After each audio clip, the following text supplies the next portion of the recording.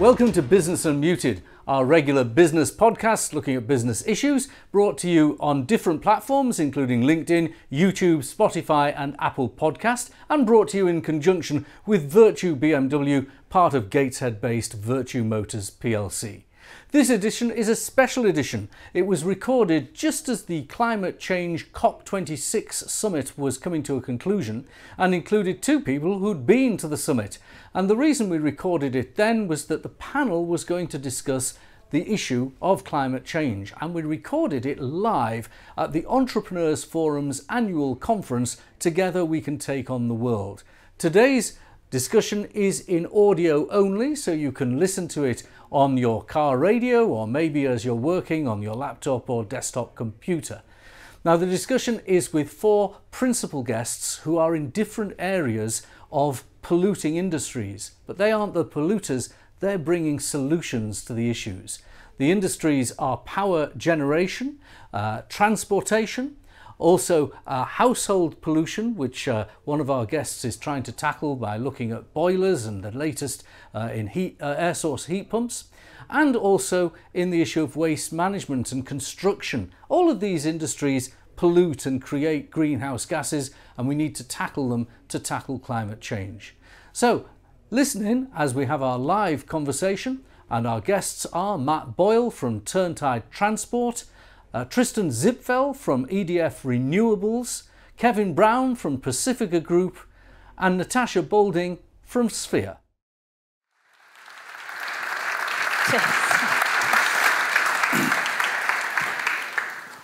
Well, welcome to Business Unmuted, live from the Entrepreneurs Forum. We've got our guests here. Matt Boyle, first up, from Turntide Transport. Matt, you have just been, as has Natasha, to the COP26 conference. First of all, tell us what you were doing yesterday. It was Transport Day, wasn't it? Transport Day, yeah. So, amongst other things, I met and discussed with people like Hitachi Rail the challenge of electrifying trains which can't be powered from overhead lines. 52% of our, 58% now, of our track is actually not electrified. So how do you run trains which are powered by electricity across unelectrified lines? And the easiest way of doing that is to put batteries in them. There are other solutions, but batteries is probably the most sensible way of doing it. So that was one of the things I was talking about yesterday.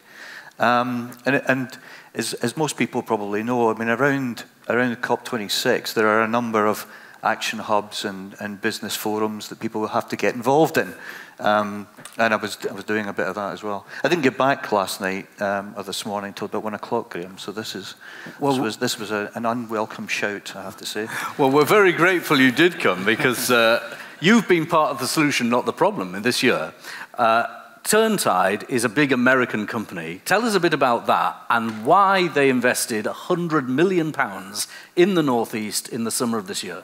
So Turntide is actually a private business still. It has investors, which include Bill Gates, Jeff Bezos, Robert Downey Jr., so Iron Man's in there. And the chairman, executive chairman and I go back quite a ways, but they are focused entirely on improving the efficiency of things like buildings, but also in the last year they've turned their focus to transport. And the chart you showed earlier on is the reason why. So in the region, most people who are in this room and know me, in this region there have been 3 or 4 businesses which have been focused solely on transport. Hyperdrive makes batteries for electric vehicles, and the Hitachi Rail, Hitachi train will use those batteries. The Gateshead business that I used to run is focused in a number of sectors, but automotive is its primary focus at the moment. And Avid in Cramlington is focused on commercial vehicles and large commercial vehicles. And I put together a plan to bring all 3 businesses together, and it was funded by Turntide. And we invested £100 million, £110 million actually, into the Northeast to acquire those businesses and set them up for the future. That's fantastic. And that is a fantastic investment, ladies and gentlemen, right in the middle of this economic problems we've had, 100 million, thanks to Matt bringing in Turntide. Now, that means we've got a cluster of companies that develops batteries, inverters, and motors, but you weren't taking it to the traditional automotive sector, were you? You were looking outside of that. Lord, no. No, you don't make money. Well, I have to be careful what I say. You do make money supplying automotive, but not a lot of money. But there are other sectors which have which actually require more focus. 12 years ago, I was working with the automotive businesses, the automotive sector, in electrifying, and they've done a very good job of accelerating electrification. In fact, I drive an electric car. But there are a number of other sectors: aerospace, marine, rail, industrial processes, the larger commercial vehicles, which haven't had electrification up until now. And that's where we're focused. I was listening to the Transport Secretary the other day on radio. He was being challenged about air flights and how polluting they were, and he answered that the technology will provide less polluting aeroplanes. But then you look at the system, for instance, baggage handling, the actual vehicles that take your baggage from the terminal to the aeroplane, those are the kind of vehicles that could use your technology and electrify. Well, I should have gotten to Grant Shapps before that interview, because 20 years ago I was electrifying the Charlotte tow tractors and the Lindy tow tractors that run around Heathrow Airport. Those applications are actually already electrified. The biggest challenge for us is actually the electrification of the aircraft. And that will start by us taking loads off the big turbines and making the hotel loads, the things like the AC in the aircraft, the entertainment system that always plays bad movies, and turning those into things powered by batteries or of hydrogen.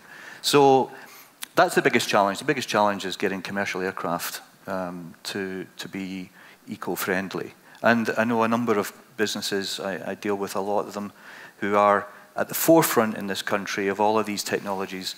And unfortunately, we have not, but we will start telling people about it.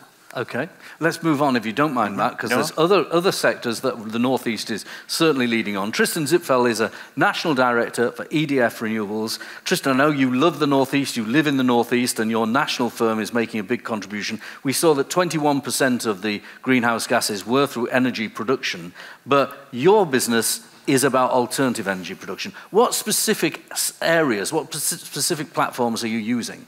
That's a great question, and I think we'll need a lot of different technologies, and I think it's easy to jump to conclusions as to, for instance, the solution is solar, or the solution is wind. In reality, we'll need all of it, because the scale of the challenge is so wide and so deep that we'll need to leverage all these technologies.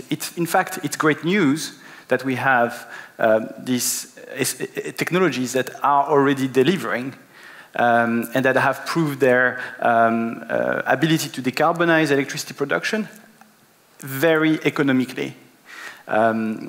So we have the technologies, and I think we'll need all of them, and they provide different things. So we at EDF very much believe in a balanced electricity mix, leveraging on nuclear, leveraging on solar, leveraging on wind, and by combining the strength of these different technologies, you actually create an energy mix that is both competitive, decarbonized, and also ensure security of supply. Now, I know off our east coast, there's a practical example of what you're doing. The Redcar wind turbine farm, just a few miles out to sea. That is your wind turbine farm. Give us an idea of the scale of that. How much electricity can be produced from those turbines? Well, to give an impression of the scale, it's not enough to look at what's happening today, because you need to look at what is needed to achieve net zero. And to achieve net zero, we need, obviously, to decarbonize our electricity production. And the government is aiming to do that in the mid-2030s. But electricity is only the first step in that journey. And in fact, to deliver net zero, you need to also decarbonize transport, you need to decarbonize heat, you need to decarbonize all these sectors that are at times very difficult to decarbonize. And the way to do that to a large extent would be through electrification. So not only will we need to decarbonize the way we produce electricity today, but we will need to do a lot more electricity. If you look at the government targets, they're not coming from me, they're coming from the Climate Change Committee. By 2050, we'll have to multiply by 7 how much renewable electricity is produced in this country. So it gives you an idea of the scale. 7 times more renewable. Now, the thing is that if you get 7 times more renewable, and you're certainly leading the way, because you've got the solar farms, you've got the wind farms, and there are more wind farms to come. For every gigawatt you produce of clean electricity, everyone here will have their own carbon footprint reduced, because the electricity they consume will mean their business has a smaller carbon footprint, won't it? Absolutely. And this is what we see at the moment. We see that the demand from businesses to engage in that journey to net zero is rising at staggering speed. And we work with a lot of businesses across the country, some of them very advanced in their journey to net zero, some of them just embarking into that journey, and we are there to help them, provide them with the products, some of them fairly simple, some of them more sophisticated, depending on when they are in that journey, to achieve their goals. Now, obviously, we're in business here, we're not just here for goodwill, and it is goodwill that we want to get to net zero for, but there are some business benefits, crunchy ones, in the supply chain. Yes. Here in the Northeast, we're in a unique position to take advantage of the supply chain. Can you explain the kind of things that EDF and its other peers in the energy supply sector will help deliver for Northeast businesses? Yes, there's 2 things I can mention there. First, actually, renewable energy generation, it's local, as you say, it's local jobs. And just look at you've taken the example of Teesside, it's very impressive what's happening there, and it's hundreds of jobs that are created there locally in the Northeast to support the amazing projects that are going to be built. But from the perspective of businesses as well, embarking into that journey, sourcing renewable electricity, it's also a way to source electricity that is cost competitive, and we've seen recently the price of gas going through the roof. That shows the value as well of having localized electricity production that's decarbonized and also increasingly cost competitive. Well, I'm going to move on, if you don't mind. We'll come back to you soon, Tristan, to Kevin Brown. Kevin, you own a business that you started in your bedroom, and you're now turning over tens of millions of pounds. And you are in this zone which 15% of emissions were responsible for 15% of emissions in the slide I've shown. And that is residential, heating, plumbing, that kind of thing.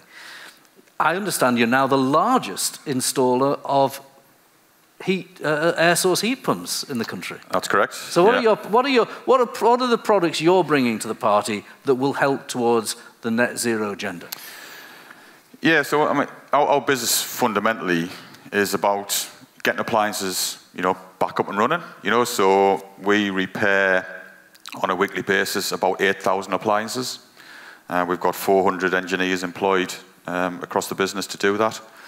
And that means, of course, appliances don't have to be built, and so the carbon footprint of them helps. Yeah. So looking to the future, we won't be buying appliances as often as we have been doing. The thought of replacing your appliance because you replace your kitchen, I imagine in 15, 20 years' time when my 10-month-old little son grows up, if I go to him and say, I'm going to chuck this washing machine out and get a new one, he's going to be quite disgusted at me. So our focus is all about how do we keep those appliances going for as long as possible so that the waste from replacing those appliances is reduced.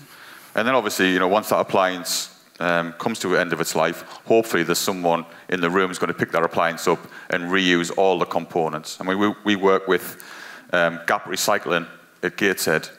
So if we have any waste refrigeration products, 99% of those waste products now can be reused in manufacturing. That's fantastic. So our job is to keep these appliances going for as long as possible, you know, and the manufacturers will, you know, in the future, it'll be more like a subscription model. So we're working with underwriters and insurers now about building subscription-type warranties so that when the manufacturer's guarantee runs out, you will just pay for to keep your appliances going like you pay for your Netflix. Doesn't sound too sexy today, yeah? But Netflix wasn't known really 5 years ago, yeah? So as the right to repair starts to play really heavily on our conscience, you know, we will want, as human beings, we will want to make sure that we reduce our waste, and that'll be ingrained in us all in 5 or 10 years' time, if it's not already. You know? And I know you've been very committed to this for years, but you've also moved into an area of heating. So you're doing lots of boilers and lots of alternatives to boilers. Let's talk about the investment you've made there. Yeah, so you know we've gone from installing circa 10 heat pumps, you know, per month, you know, a couple of years back. Now we're installing in excess of 200 a month heat pumps, and you know we're helping educate the customer as well, because this retrofit of heat pumps, you know, it isn't just a case of what we used to do is, you know, take the old gas boiler out, put a new gas boiler in, show the customer how it works, and everything's the same. You have to think differently about your heat. It is a constant heat at a lower temperature, you know, so there's a big education piece to be done, not just by us, by government, to hit this decarbonisation target. 29 million homes in the UK, you know, there's probably 28 million of them running on gas. You know, that's the size of the problem. And, you know, that's going to be solved by heat pumps and by hydrogen. You know, hydrogen's running up the rails, yep.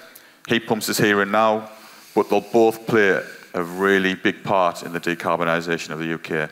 I'm going to come back to hydrogen in a minute. I want everyone's view on hydrogen, but let's turn to Natasha. Natasha, we've got some people from very big businesses. You're a startup business, but you're no less committed to helping our climate change agenda in this country. Can I ask Kevin, can you help Natasha to lift this up? And Natasha, while he's doing that, can you explain what this product is that you've devised? Right. Yeah, so How heavy is this, do we know? Heavy. I'll try and use the proper technique. So I'm from a startup based in County Durham called Sphera. And what we've done over the last couple of years is develop a carbon negative lightweight aggregate for concrete. So this is one example of where the aggregate could go. So concrete blockwork, the blocks that make up your houses or your offices, but we're looking to use it in other concrete applications as well. And the real driver for it was a lot of our waste is actually burnt for energy. And I was quite surprised at that. And it's one of the most polluting ways that we can actually generate energy. So what are the other options? You can reuse or you can recycle.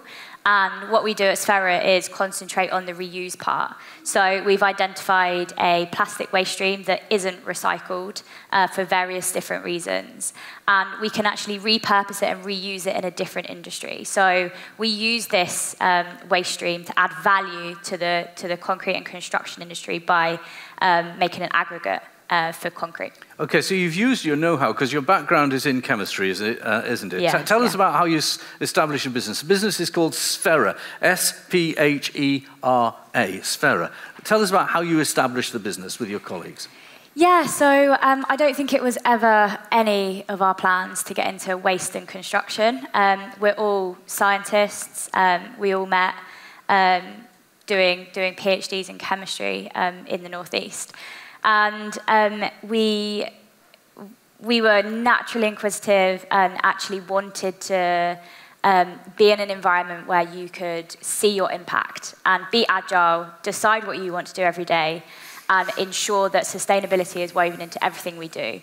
So in 2019, we incorporated the business. We've gone through a couple of rounds of investment, and now we're looking to really establish our roots in the Northeast, triple the team, and just scale up. Fantastic. And you're going to be in County Durham. Let's hear about the actual efficacy of that product. That is a concrete block. When I picked it up, I thought it was an ordinary breeze block. What's the difference between that and an ordinary breeze block? Yeah, so I'm glad you thought that, because we initially designed the blocks to be identical to current breeze blocks, because the construction industry has quite a reputation. It's quite traditional. It doesn't like change. So to force change sometimes wouldn't work. So if they can use a product that looks, feels, acts exactly the same as current products, then that's good and that creates impact. So yeah, visually you can see the blocks are completely identical. They're the same strength as current breeze blocks, but actually they're up to 30% more thermally insulating. So we're continually doing tests on the thermal insulation properties to see if perhaps we could reduce the insulation that's needed to go alongside it.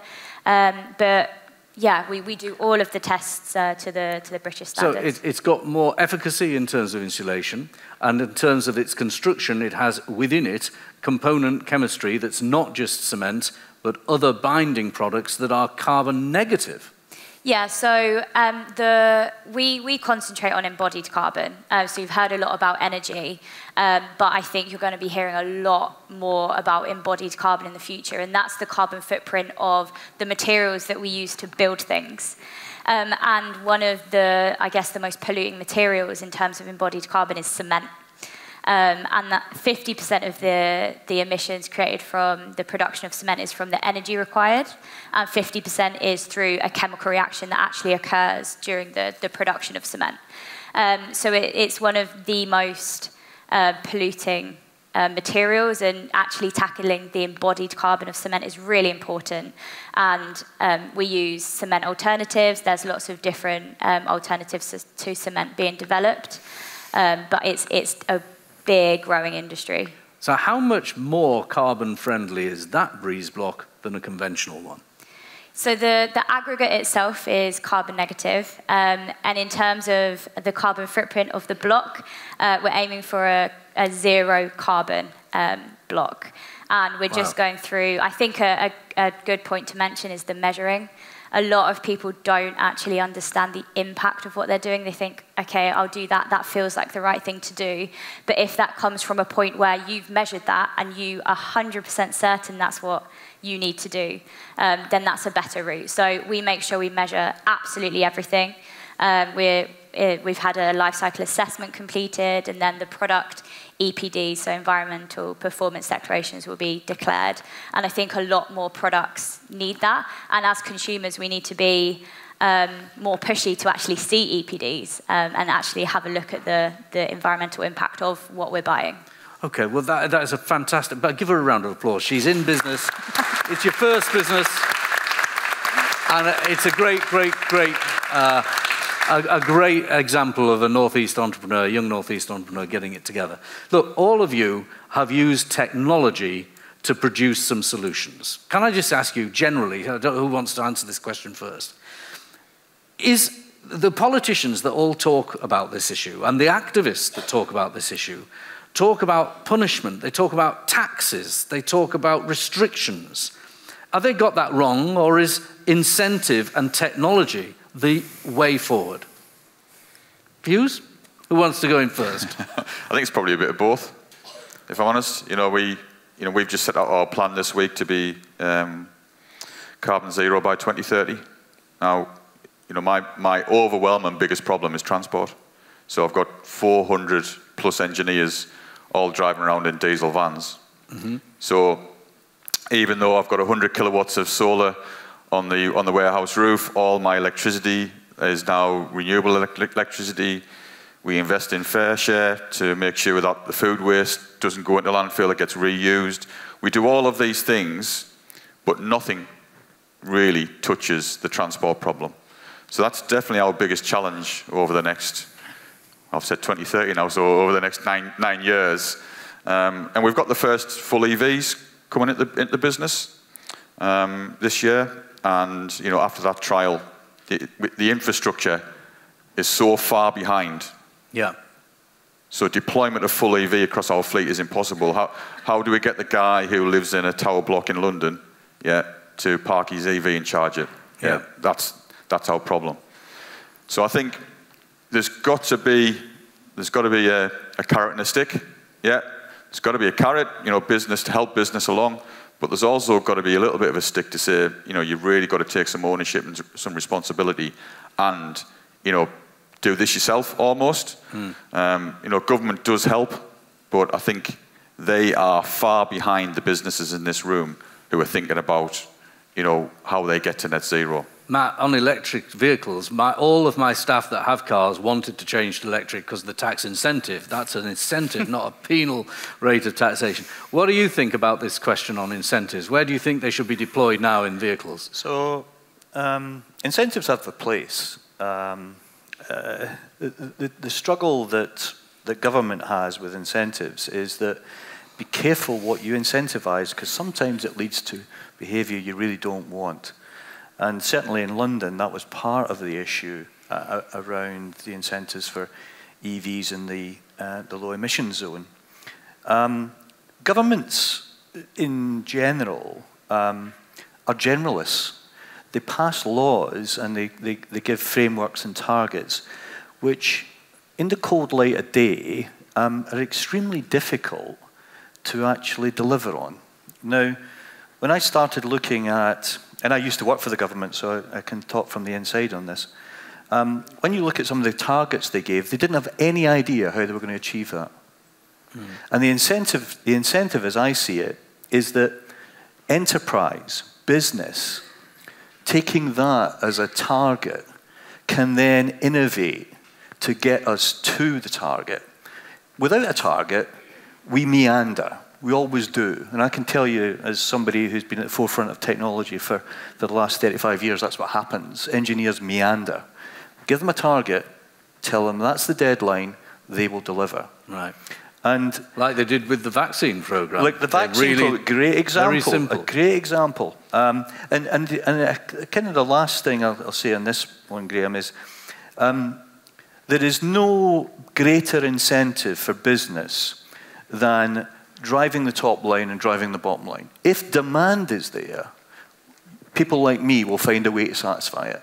And the demand is all of us. Okay.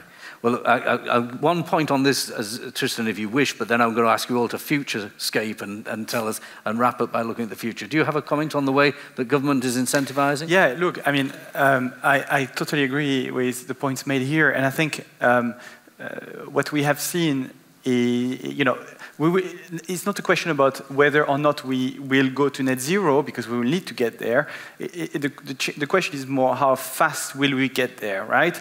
And I think that's where public incentive is key, in the sense that it can really accelerate the learning curve on deploying this new technology at scale. Just look at offshore wind as an example. When I started my career around 2008, offshore wind was crazy expensive, staggeringly so.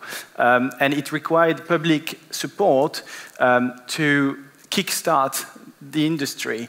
And by deploying offshore wind at scale, the learning curve has been incredibly fast. And now it's one of the most competitive sources of electricity production across the whole, not just renewables, but across the whole spectrum. It's staggering, and that has just happened in less than a decade. And I think we'll see similar things happen in other technologies. And it's great to hear about Natasha and construction, about heating. All of that will need a bit of support. Heat pumps are the same, probably. Hydrogen will be the same. But we can trust the business and the industry to deliver. Yeah. And you're right, offshore wind, there will be in the next few years more people working in offshore wind than there were 10 years ago in steel and just in Teesside. That's right. Okay, last question, quick one for each of you, but I'll start with you, Tristan, because you're very expert in it in terms of energy supply. What will be the role of hydrogen in our energy system, because we've got to produce it and it's expensive and not necessarily carbon friendly to produce? How will that work and where will it fit? Yeah, right. I think hydrogen has a key role to play. The way I describe it, it's the use of hydrogen is great to decarbonize what electricity can't, in very simple terms. There's a lot of things you can decarbonize through the use of electricity or electricity and batteries.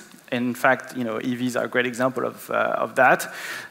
But for some applications, hydrogen is better suited than electricity. Let me take just 2 examples. Fertilizers production actually uses hydrogen as a direct input into their industrial process. Well, if you can replace that hydrogen with carbon-free green hydrogen, you decarbonize that sector. Same with steel production, another example. And mobility, large vehicles, you could imagine also hydrogen being a great application there. But can hydrogen be made in a carbon-neutral way? That's right, and there's different ways to do that. We talk about the different colors of hydrogen. You might have heard about blue hydrogen, green hydrogen, the different ways to achieve that. Currently, and probably we'll need all of those different colors of hydrogen, either by capturing the carbon that is emitted in the production of hydrogen, or by producing hydrogen directly from renewable electricity using electrolysis. Which is, at EDF, what we believe is the key solution there. Both of those things are now being actively done on Teesside, aren't there? There's the carbon capture and storage, which you might read about in the papers, where they're going to produce hydrogen and then put the carbon under the sea in old mines. And then there's the way you're doing it, where you might take the electricity from a wind farm and power the plant. Or a nuclear power plant. And they get green hydrogen. Kevin, where do you see hydrogen in the actual heating system of people's houses? Yeah, so I mean, hydrogen is already playing a big part in the decarbonisation. There's already a mix of 20% hydrogen starting to go into the main gas lines, and a lot of the new boilers coming out can work on hydrogen or natural gas without any modification. So the manufacturers are getting prepared, or are now prepared, for that. There's a big infrastructure problem. We've just spent the last, seems like, 40 years digging roads or putting new gas pipes in. Yeah, are they going to be good enough to hold the hydrogen? And there's a debate there, isn't there? Because quite a few engineers say they are good enough, and some civil servants say they aren't. Yeah. So there's that. So I think it will definitely play a part in decarbonisation of heat. Right. I think the obvious choice at the moment are heat pumps. Heat pumps, like Matt said, revenue drives innovation. So as the revenue for heat pumps goes up, the manufacturers will start to drive the cost down. Okay. So a bit like solar. So I think that, and transport. So my problem is transport from a carbon angle. And I think who's going to win the race? Battery, hydrogen, or synthetic oils? And on that, because we're out of time, last word to Matt Boyle. Everybody's right. Hydrogen has a part to play in all of this. Depending on who you are, depending on which company and which strategy you're driving today, and quite literally you're driving today, hydrogen plays a part. And as Kevin's just said, it is a mixture of hydrogen, batteries, and biofuels. No one will solve all the problems, and therefore you need a combination of 2 or 3. Well, on that note, I'll say thank you to my panel. Thank you for looking at our Business Unmuted Live, and thank you for joining us.